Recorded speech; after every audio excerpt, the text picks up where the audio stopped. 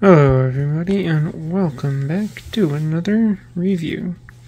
Today I'm going to be taking a look at the LEGO Speed Champions Set 76923 Lamborghini V12 Vision Gran Turismo. So here it is in the box, of course. Well, it's not in the box, but here's the box.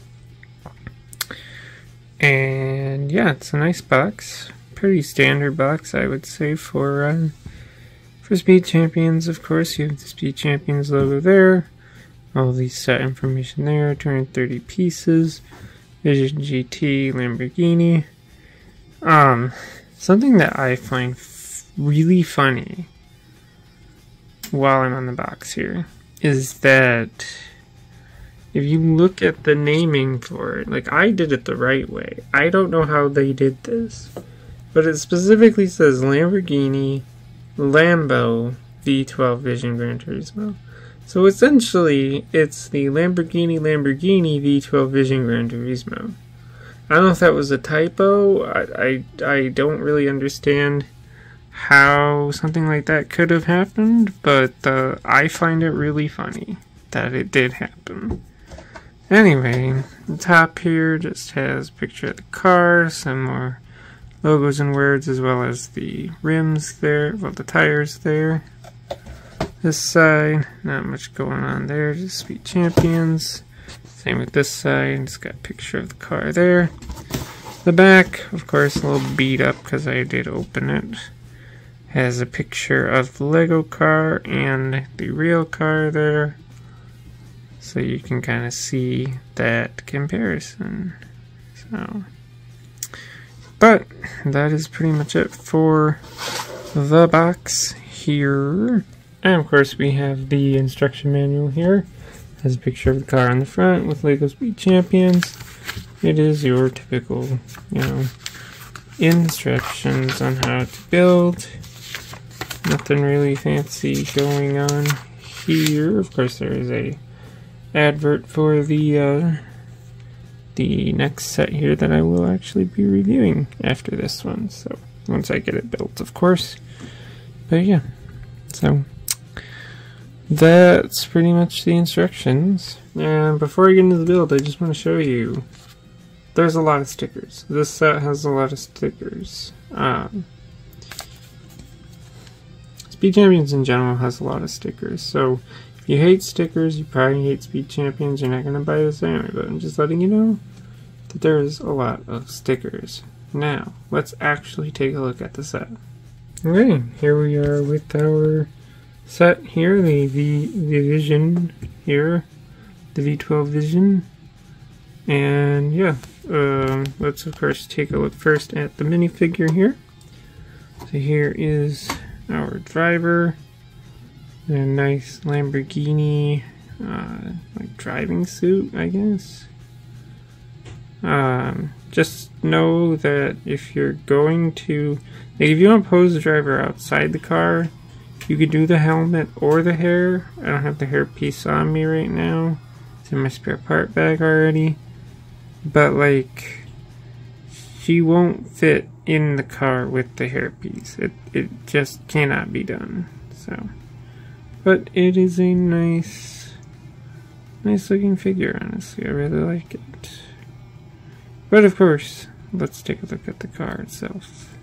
And here we have the car, and this is a very interestingly shaped car. I don't think I've ever seen anything like this. Although I'm not really a car person. But yeah, like, it's got completely custom printed rims. The car itself is a mix of prints and stickers, which I'm just going to warn you now, I'm not the best at stickering, so there are some stickers that look bad. That is my own fault for doing it, so. But there's a lot of interesting stuff going on here. I mean, there's stickers down here that you don't really get to see without getting that far down. But it is such a uniquely shaped vehicle that I am honestly surprised they were able to do really good at this. I have seen pictures of the real car, since I needed to find a thumbnail for the video. But yeah, like, it is really interesting. One gripe I have is these. I really don't like these, just because they move a lot, but they're supposed to just be up like that. So there's the bottom, again, very unique. And there's just a nice top view. There's so many like interesting building techniques too. Like these down here are pieces just like split on open on their side on hinges, and you know, a lot of this spoiler thing is on hinges, and it's just so darn unique, you know. A lot of interesting prints too, like these pieces are prints. And I love all the blue in there, and you get some blue down there. You can't really see it, but you know, it's there. I like that, actually, the transparent blue. It's very interesting. Now, as I am not much of a car person, I learned through a tiny bit of research that this isn't a real car. It's based on, you know, a model from the Gran Turismo video games. Apparently there exists a 1-to-1 scale model of it, though, that doesn't drive, but just exists. Although you can get like a die, like I think it's Maesto makes a die-cast version of the car in different colors, so, which, you know, I don't know why, but I remember seeing pictures of this. I did not think this was going to be green. For some reason I thought this was going to be like gold, but that's just pictures, you know.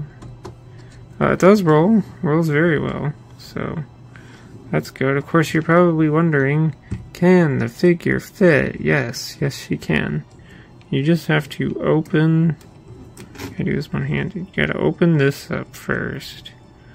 And then you gotta open that up, but not too far, because I have popped that front piece off. And this is what amazes me. They can do all of this and still find a room to put the figure in there. It's crazy, you know, the things that Lego can do.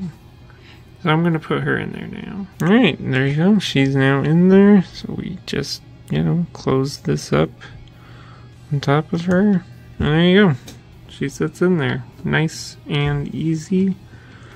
Which, again, it amazes me because, you know, several older Speed Champion sets have issues fitting the drivers in there. Like some of them, you know, the top of the helmet. Some of them you can't even put the helmet on. You gotta take the helmet off and just put them in bald, basically. But yeah, I like this. I picked this up at just Walmart. It is $26.99. Yeah, I recommend it, honestly. It's a very unique build. It's a very unique looking Speed Champion set, and yeah, highly recommend it. So that's gonna do it for this video. So if you like this kind of content, feel free to subscribe. Thank you for watching, and goodbye.